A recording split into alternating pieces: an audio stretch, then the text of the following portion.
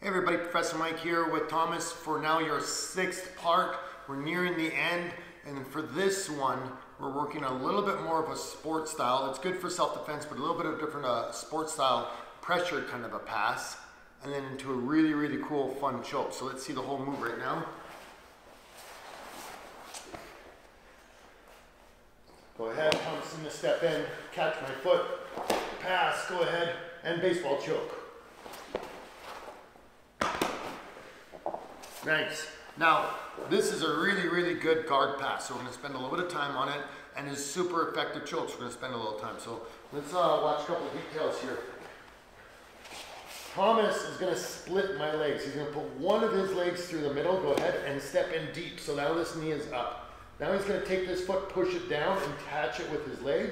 He's going to keep this hand on my knee, step back, pass my leg, and then come to his knee on belly. So this is what we're working on first. So let's do it again, different angle. Okay, he's going to split my legs with his lead leg. Sure, he's going on this side this time. So this is good. My knee is pointing out. He's going to jam this foot underneath his knee. Sometimes he might push my foot down. Go ahead. Pants are getting caught. Let's go back. Sometimes he might catch my foot and step over top with his leg. So both of those are very acceptable. Then when he's ready, he's going to hands on the outside. He's going to push my knee across as he steps back and goes to his knee on belly. Sometimes I'll call it an X pass because your hands, as you're passing, makes this X position. So again, let's go with this. Step in, split the legs. Good, nice and deep. Trap the foot and X pass or pressure pass. Good, now he's kind of passing them both to the side, but he's going to try and make that X. Let's see again. He steps in, hooks the leg. Now let's get a grip here, just because I'm wearing the pants. I want him to hold on to this, and as he passes this leg, super big back kick, like kick the air behind you. And there, that's where your pass starts to come in, okay? So this, the pass, he can put this other hand now, as he's doing the pass, go ahead, step in. As he's getting more comfortable, because this is a little bit newer move, this hand is going to go to my hip. So this will help out. This is similar. We did a pass, hand on the knee, hand on the hip earlier. Very similar, but my feet are in the air now. So go ahead, back kick behind. Yes, there. Nice. Let's go on this side a little bit. You guys, I hope we're doing it with us, and if you haven't, let's get started. I'm going slow for you guys.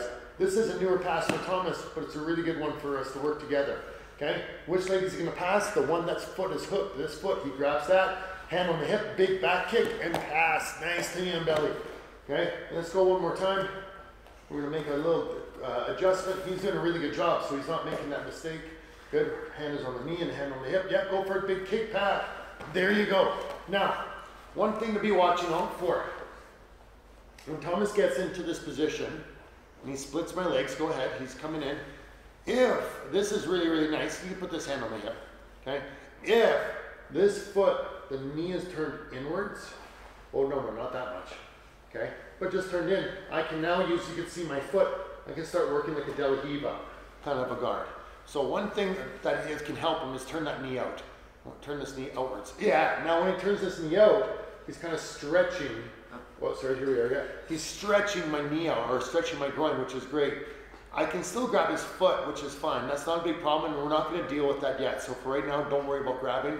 But if he steps a little deeper, he gets my hip off the floor. Good, let's turn to this side. Remember when we were talking about when my knees are in and he steps in, can you step in with your right leg on my foot this time? We did this.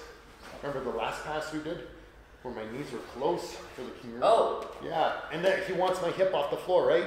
Well, it's the same thing here. If he takes a shallow step, the back of my, yes, there, he's stepping up higher. So now my hips are off the floor. He catches my foot underneath, and then that's where the pass comes in, okay? Trying to keep the hand on the hip. So get ready.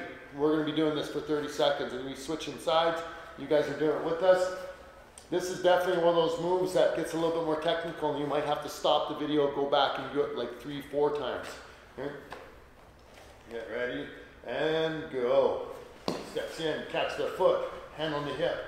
Good, and pass. Nice. Go back. Other side. Step in deep, deep step. Catch that foot. Good, hand on the hip, hand on the knee. Yes, X pass. Nice. Let's change the angle. Keep it going at home. Step in, deep, catch the foot. Good.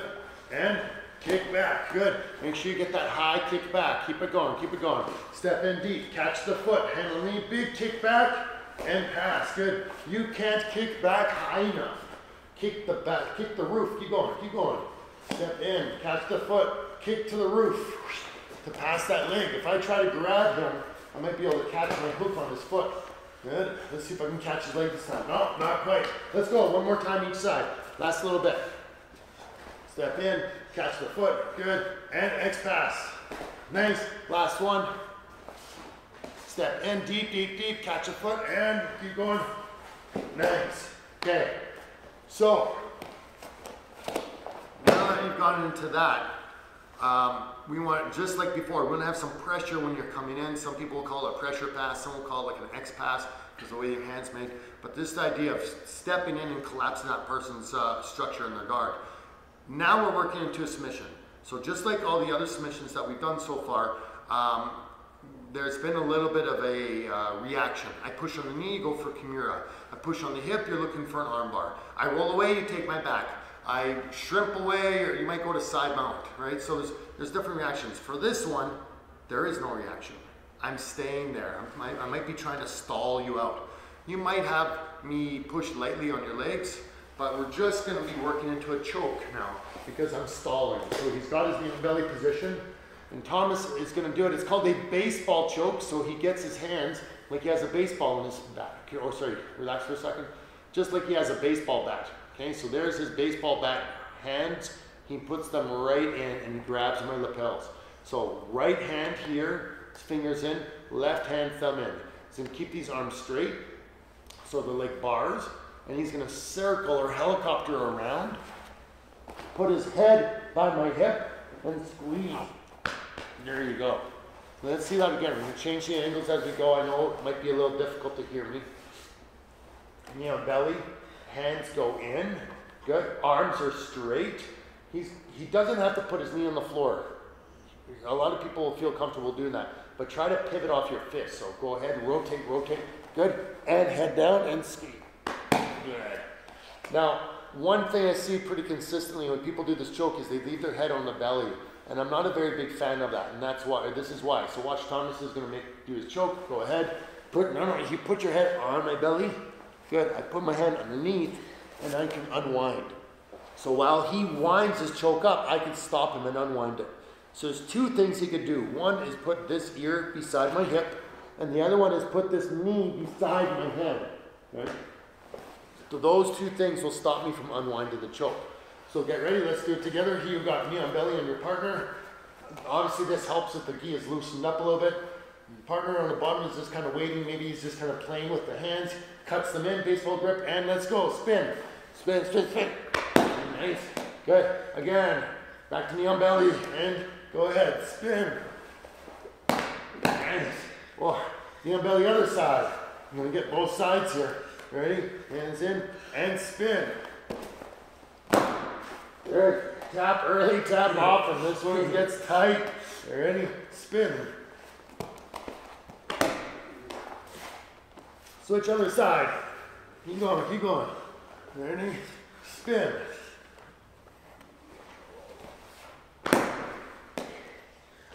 One more time, other side.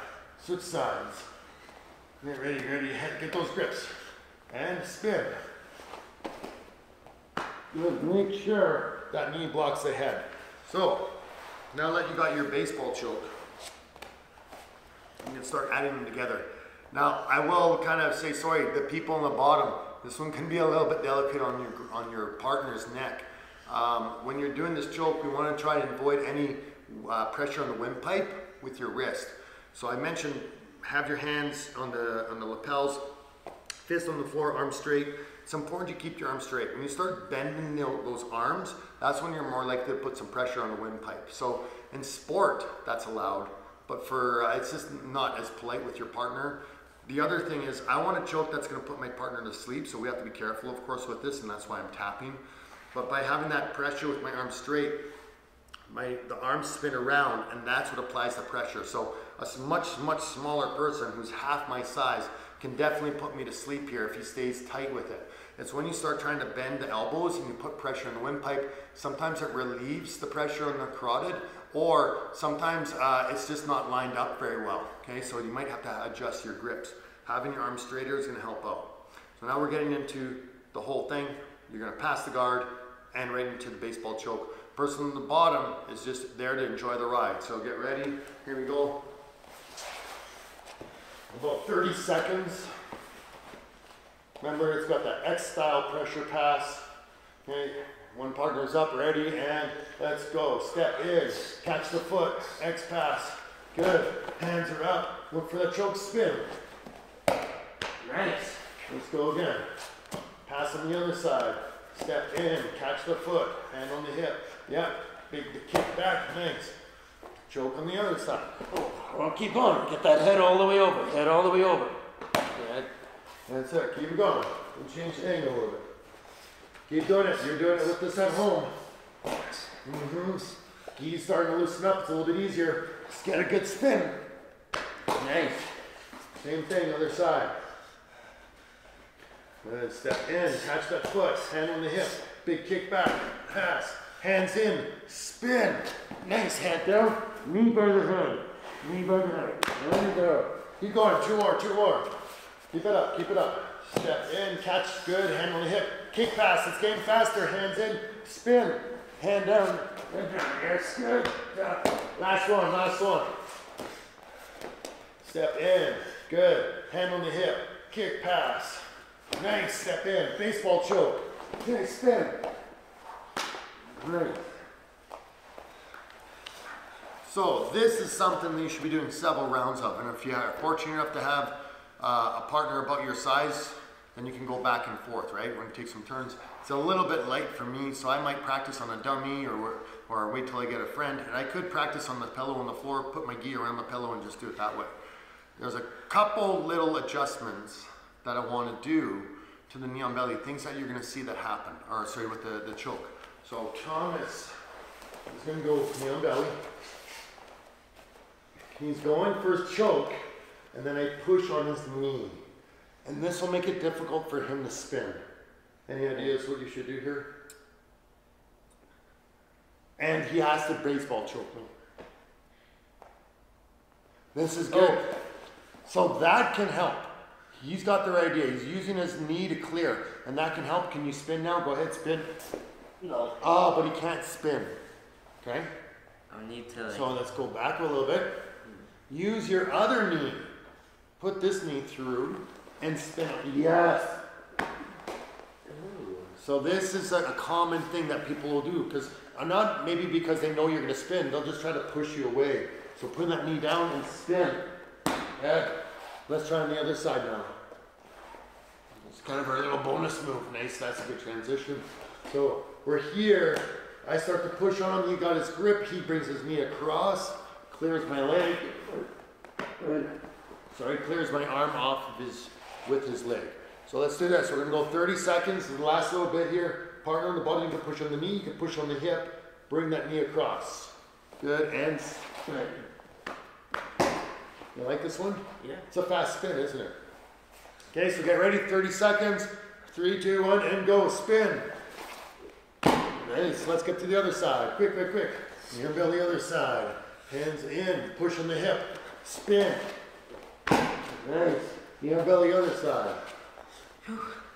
Good. Hand on the knee, spin. Good. Keep going, the other side. Keep it going, guys, keep it going. Ready, spin. Nice. Both sides are looking great. Let's see other side. Spin. Get that knee in. Yeah, get that grip. Good. Last one, other side. Keep it going. Keep it going.